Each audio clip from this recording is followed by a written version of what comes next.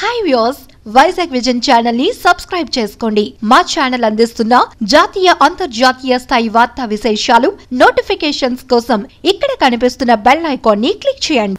Vizag vision viewers కి hi అండి. I'm Gayatri. Welcome back to irritation channel. ఈరోజు టాపిక్ ఏంటనుకుంటున్నారా?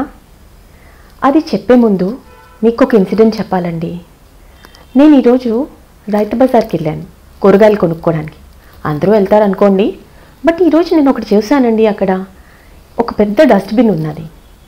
అందరూ ఆ పాడైపోయిన వెజిటేబుల్స్, కొంచెం ఈ క్యాబేజ్ తొక్కలు అవన్నీ కూడా ఆ షాప్ కీపర్స్ ఆ డస్ట్బిన్లో వేసేస్తున్నారనమాట. దాంతోపాటు కొంతమంది పాలిథీన్ బ్యాగ్స్ కూడా వేసేస్తున్నారండి. సరే, అలాగే ఉంది కదా అని చూస్తూ ఉంటే అప్పుడు ఒక ఆవు వచ్చింది. అదేమో ఆ వెజిటేబుల్స్ తింటూ ఆ పాలిథీన్ బ్యాగ్ కూడా తినడం మొదలెట్టింది. నేను చాలా ట్రై చేశాను ఆ పాలిథీన్ బ్యాగ్ ఏదో ఒకలాగా లాగాలని, కానీ అది పాపం దానికి తెలియక అది దాని ఫుడ్ నేను లాగేసుకుంటున్నానేమో అని చెప్పేసి భయపడిపోతూ ఉండిందండి. సో ఈ ఇన్సిడెంట్ చూస్తే ఫస్ట్ నాకు చాలా బాధ అనిపించింది. తర్వాత ఇరిటేషన్ వచ్చింది. దేనివల్ల అవుతుందండి ఇదంతా? ఇప్పటికే గెస్ చేసి ఉంటారు కదా మీరు ఆ టాపిక్ ఏంటని. ఈసారి పాలిథీన్స్ అండి. పాలిథీన్ యూసేజ్ అన్నది జనాల్లో ఎంత అవేర్నెస్ తెప్పించినా కూడా అస్సలు ఆగట్లేదు. ఇంతమంది గవర్నమెంట్ కూడా ఇప్పుడు స్ట్రిక్ట్ ఆర్డర్స్ పాస్ చేసిందండి. ఏ షాప్స్లో కూడా పాలిథీన్స్ యూజ్ చేయొద్దు, జ్యూట్ బ్యాగ్స్ తీసుకెళ్ళండి అని చెప్పి. బట్ ఎవరైనా వింటున్నారా అండి? అసలు నార్మల్ బ్యాగ్స్ తీసుకెళ్ళడమే మానేశారు. ఇప్పుడు ఈ పాలిథీన్స్ వచ్చిన తర్వాత మనలో చాలా మార్పులు వచ్చాయి. నిజం చెప్పాలంటే మనం లేజినెస్ కూడా ఎక్కువైపోయింది. ఒకప్పుడు మనం షాప్కి వెళ్ళాలనుకుంటే షాప్లోని ఈవెన్ చిన్న జీలకర్ర కానీ లేకపోతే ఏదైనా ఆవాలు కానీ మనం కొనుక్కోవాలనుకుంటే ఒక 100 గ్రామ్సో 50 గ్రామ్సో ఏమనేవాళ్ళం అండి? షాప్ కీపర్ని అడిగితే అతను ఒక పేపర్ తీసుకొని దాన్ని వేయి చేసి దాని పేపర్ చుట్టేసి మనకి ఇచ్చేవారు.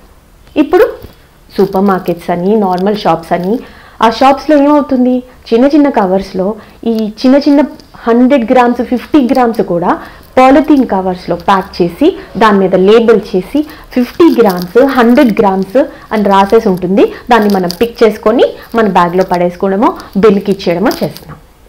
అక్కడ మనం 2 విషయాలు గమనించాలి. ఒకటి, అందులో 100 గ్రామ్స్ అంటే 100 గ్రామ్స్ ఉంటుందా లేదా, 50 గ్రామ్స్ అంటే 50 గ్రామ్స్ ఉంటుందా లేదా మనకి ఎట్లా తెలుసు? ఇంతకు ముందంటే వాడు మన ముందే అది వేయి చేస్తూ ఉండేవాడు. కానీ ఇప్పుడు వాళ్ళు ఆల్రెడీ వేయి చేసి దాని మీద లేబుల్ పెట్టేశారు. సో మనం అంత యూజ్ చేయం కదా దాన్ని మళ్ళీ వేయి చేసి అది కరెక్ట్గా ఉందో లేదో చూడడానికి. రెండోది, మనం ఆ పాలిథీన్ని ఏం చేస్తామండి, పడేస్తాము. జీలకర్ర తీసుకొని డబ్బాలో వేసి మళ్ళీ అది పడేస్తాము. ఒకటి పడేస్తే పర్వాలేదు, 2, 3 అలాగా అక్యూములేట్ అయిపోతూ ఉంటే ఎక్కడ మాత్రం క్లీన్లీనెస్ అనేది ఉంటుంది చెప్పండి? ఇప్పుడు ఎక్కడ చూసినా ఈ పాలిథీన్ అన్నది మనకు కనిపిస్తూనే ఉంది. అది రోడ్డు మీద అయినా లేకపోతే డ్రైనేజెస్లో అయితే ఇంకా చెప్పకూడదండి. డ్రైనేజ్లో ఈ ప్లాస్టిక్ అన్నది అక్యూములేట్ అవ్వడం వల్ల ఎక్కడికక్కడే డ్రైనేజ్ వాటర్ అంతా కూడా స్టక్అప్ అయిపోతుంది. అసలే మనం చెప్పక్కర్లేదు. కానీ ఇప్పుడు వర్షాకాలం స్టార్ట్ అయిందంటే ఇంకా ఎంత ఇరిటేషన్ వస్తుందంటే ఎక్కడ చూసినా డ్రైనేజ్ బ్లాకేజ్. ఆ డ్రైనేజ్ బ్లాకేజ్ అన్నది ఎందుకు అవుతుంది? మనం ఎప్పుడు చూసినా పాలిథీన్స్ యూజ్ చేసి పడేయడం వల్ల. అసలు ఈ పాలిథీన్ అన్నది ఎవరు కనిపెట్టారో కానీ అండి, అసలు ఆ పాలిథీన్ అనే వర్డ్ మీద నాకు చాలా చిరాకు వస్తుందండి.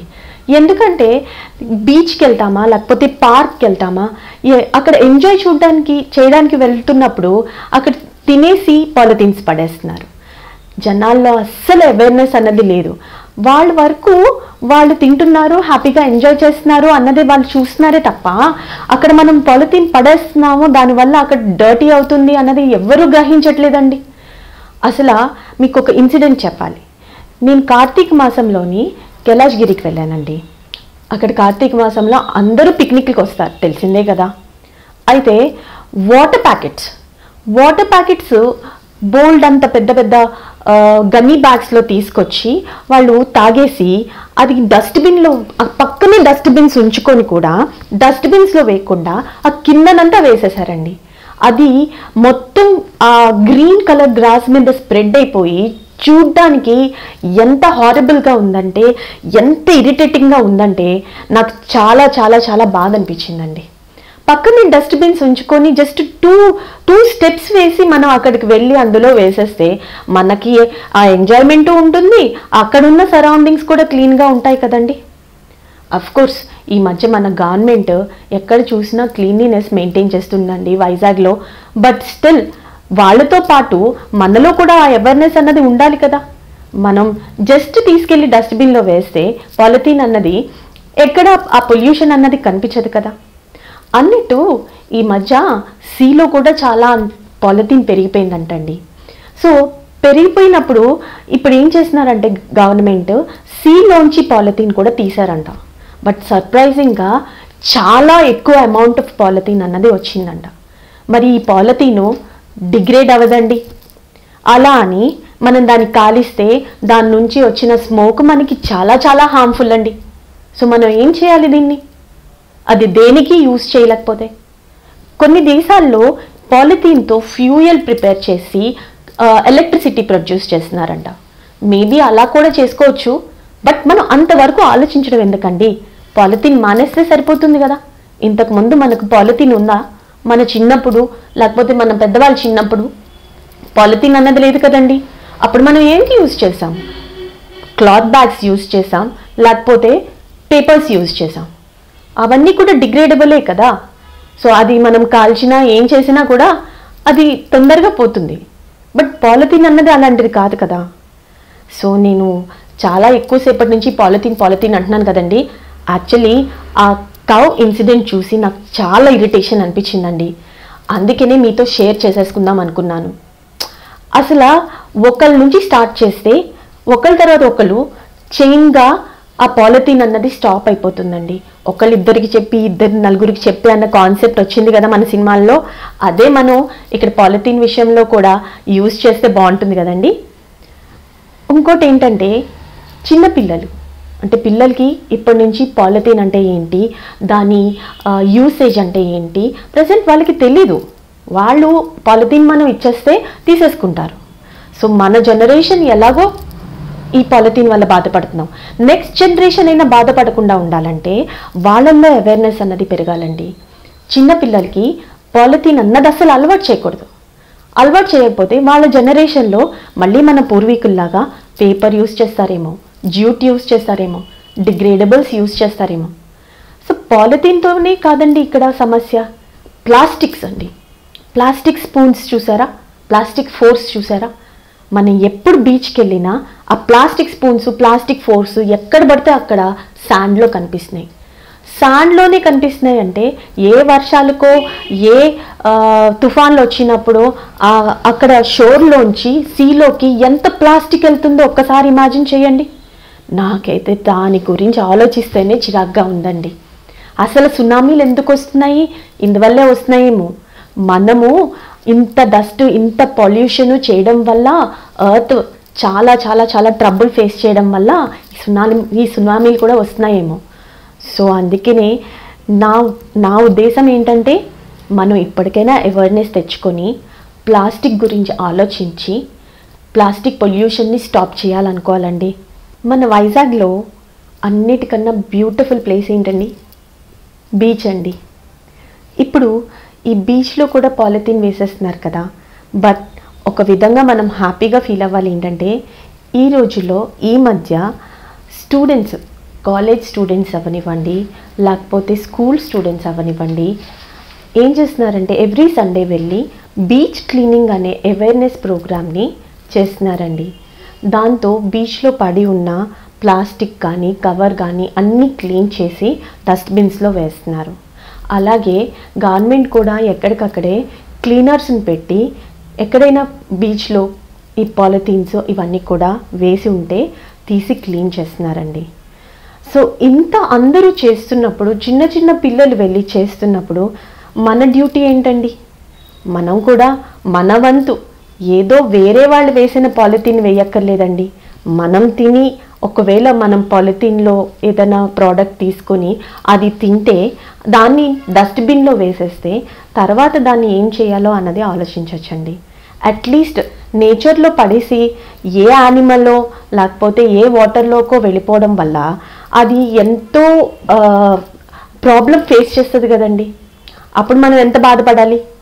సో అది మనం ఆలోచించుకోవాలి, వెదర్ మనం ఆ పాలిథీన్ని కరెక్ట్గా యూజ్ చేస్తున్నామా లేదా అన్నది. ఈ పాలిథీన్ అన్నది డస్ట్బిన్లో పడేయకుండా బయట నేచర్లో పడేయడం వల్ల ఏమవుతుందండి, అది మనకే నష్టం అని కాదండి, ఈవెన్ యానిమల్స్కి అసలు తెలియదు పాపం అదంటే ఏంటో. చాలా మటుకు యానిమల్స్ అవి తినేస్తూ ఉంటాయండి. తినేయడం వల్ల వాటికి ఇండైజెషన్ ప్రాబ్లము, ఎక్కడికక్కడే చనిపోవడము అవుతూ ఉంటుంది. సో మనం మన గురించే కాకుండా మన వరల్డ్లో, ఈ ఎర్త్లో ఉన్న యానిమల్స్ గురించి కూడా ఆలోచించాలి కదండి. ఈ రోజుల్లో స్కూల్లో కూడా ఈ అవేర్నెస్ అనేది చాలా బాగా చెప్తున్నారండి. అందుకనే plastic boxes, plastic water bottles అన్నవి వాళ్ళకి తీసుకురావద్దని చెప్పి only steel boxes, steel water bottles use చేయమంటున్నారండి. అది ఎంత మంచి పద్ధతి. చిన్నపిల్లల నుంచి ఈ అవేర్నెస్ తీసుకొస్తే అట్లీస్ట్ మన జనరేషన్లో కాకపోయినా నెక్స్ట్ జనరేషన్లో అయినా ఈ ప్లాస్టిక్ పొల్యూషన్ అన్నది ఒక విధంగా తగ్గుతుంది అన్నది ఎంతవరకు వాస్తవం అవుతుందండి. సరేనండి, ఇంకా ఈ ప్లాస్టిక్ గురించి చెప్తూ ఉన్నాను అనుకోండి, అది కథలుగా ఉంటుంది. ఏదన్నా ఈరోజు నాకు ఆ ఇన్సిడెంట్ వల్ల చాలా ఇరిటేషన్ వచ్చి నేను ఈ ఇరిటేషన్ని మీతో షేర్ చేసుకుందామని ఈరోజు ఈ టాపిక్ని సెలెక్ట్ చేసుకున్నానండి. సో ఈ ప్రోగ్రాం వల్ల మీలోని, నాలోని, అందరిలోని కూడా ప్లాస్టిక్ని యూజ్ చేయకూడదనే అవేర్నెస్ రావాలని కోరుకుంటూ ఇంకా ఇక్కడితో సెలవు తీసుకుంటున్నాను. మీ Gayatri, Vizag vision channel. Please subscribe the channel. Don't forget your likes and your comments. Bye. లేకపోతే పక్క జరగమంటారా? పాలిథీన్ అన్నది ఎంత ప్రాబ్లం ఫేస్ చేస్తుందంటే అది ఒక్క నిమిషం మళ్ళీ చూద్దాం. సరేనండి, ఇంకా ఈ పాలిథీన్ గురించి ఈ రోజుకి స్టాప్ చేసేద్దాం. ఓకేనా? ఒక్క నిమిషం ఆపండి. Don't forget to subscribe our channel, Vizag Vision channel. Give your likes and comments.